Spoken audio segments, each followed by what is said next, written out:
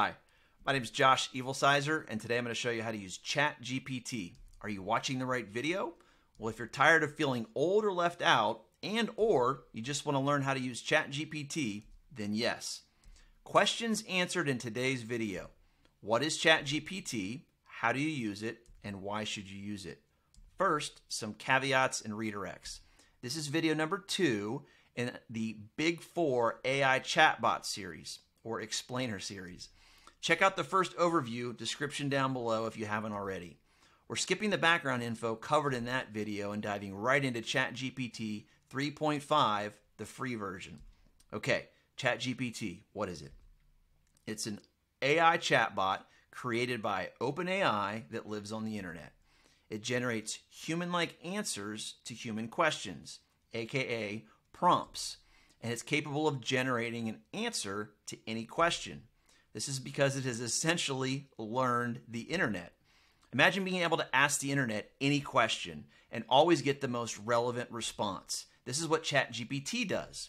It's a chatbot, and it's also a genius, able to draw on its vast storage of knowledge, i.e. the internet, to answer anything you ask it.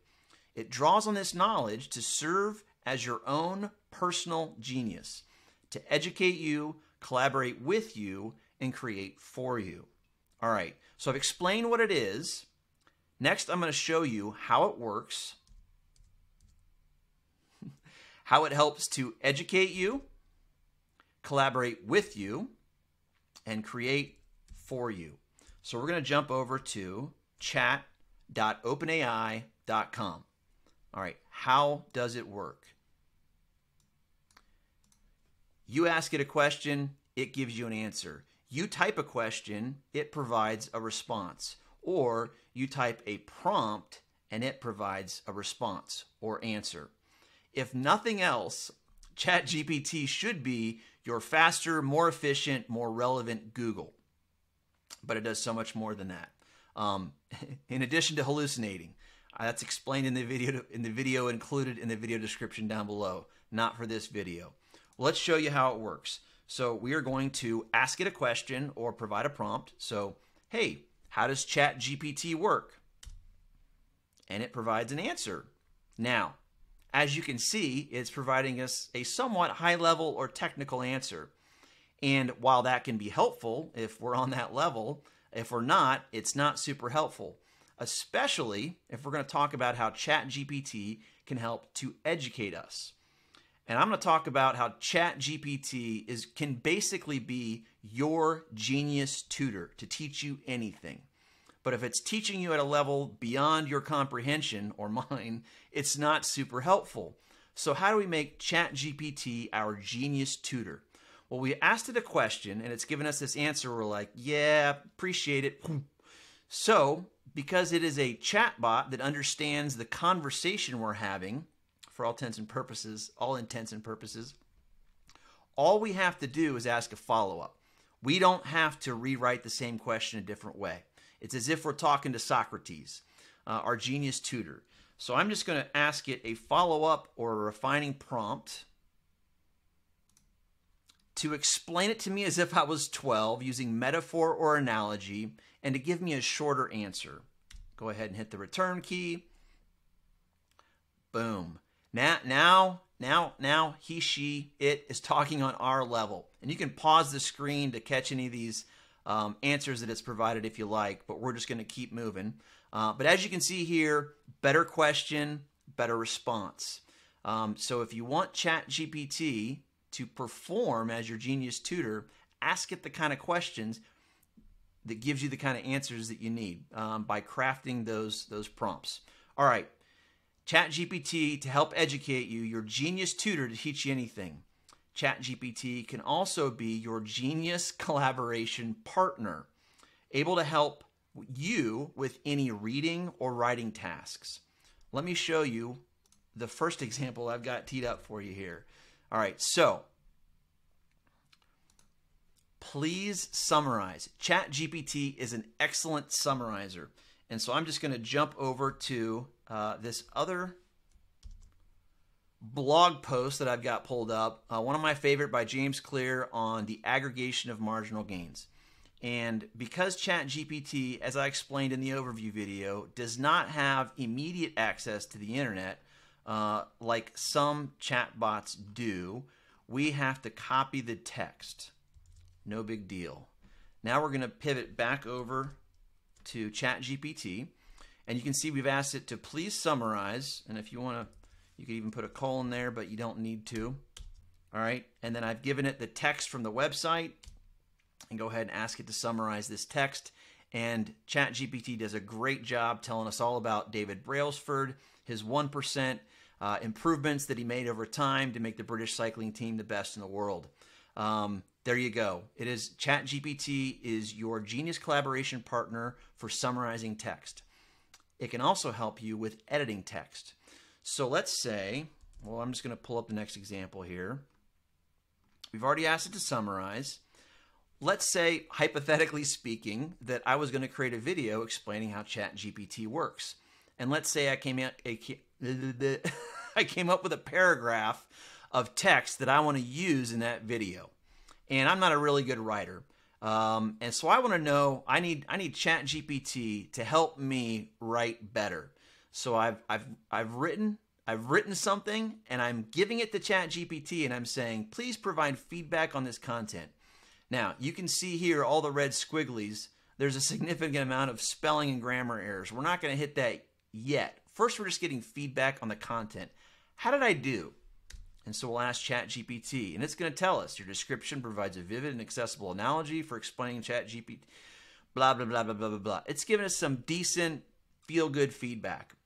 Just like with the Genius Tutor educational example that I gave, because we asked it a blasé question, we kind of got a blasé answer. So the more precise we can be, if we were to ask it, I am targeting this information to the college-educated or master's or doctorate level, please tell me how this lands, you're going to get some better feedback, right? So better questions, better answers. All right, so you see how ChatGPT can give you feedback on your writing. You also saw how poorly I wrote this paragraph. And this works, of course, with any text, but what I'm going to do, because I know I don't write well and I spell wrong and my grammar is terrible, I'm going to ask ChatGPT, or I'm going to give it a follow-up.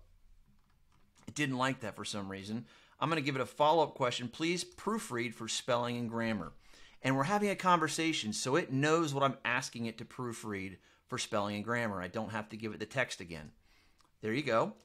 Certainly. Boom. And so there's what I wrote, given back to me in perfect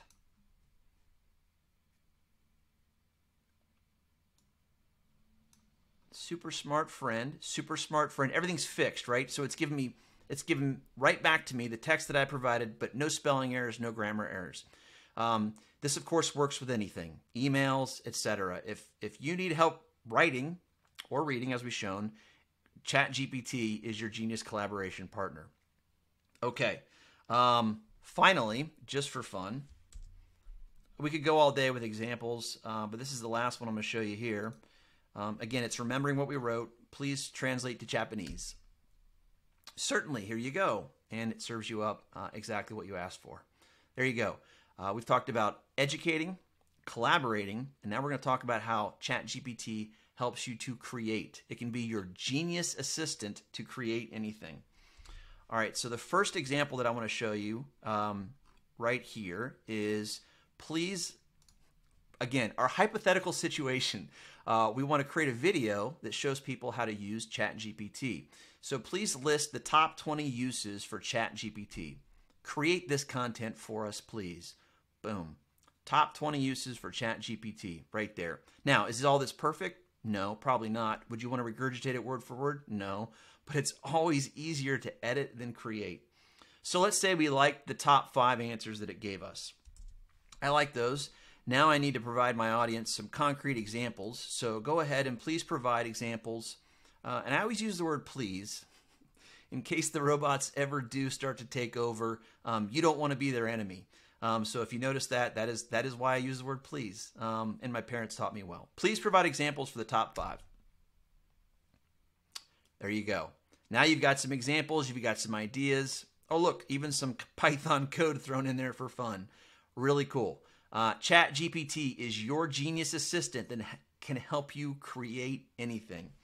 What else can we do here? I think I've got one more example towards the bottom. Please provide an example. Yes. Please turn this into a poem just for fun. Again, we can do, it's limitless. I'm just throwing some examples out there to get your creative juices flowing. All right. Back to our chalkboard. Why should you use ChatGPT? Anytime you need to educate, collaborate, or create. When you need an immediate answer from your genius tutor. When you need feedback or ideas from your genius collaboration partner. When you need something created by your genius assistant. Anytime you need to educate, collaborate, or create, and you need unlimited, free, text-only responses, and you don't need to upload documents or pics. ChatGPT should be your go-to genius. And the last, most important reason is because AI, or learning AI, is important. Remember, AI won't replace humans, but humans that use AI will replace those that don't. Be the former, not the latter. Thank you for watching. If I've inspired you with any of these examples, please let me know. Please also don't forget tons of link goodness in the description below. Please like, subscribe, or share this with someone that might find it useful. And as always, if you leave questions, I will leave answers. Now go and be productive.